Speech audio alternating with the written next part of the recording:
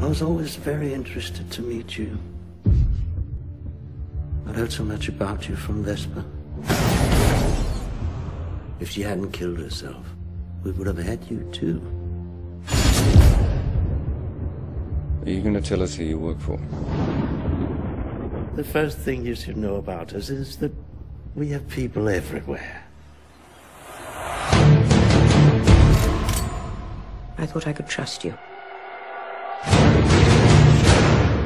You said you weren't motivated by revenge. I'm motivated by my duty. I think you're so blinded by inconsolable rage that you don't care who you hurt. When you can't tell your friends from your enemies, it's time to go. You don't have to worry about me.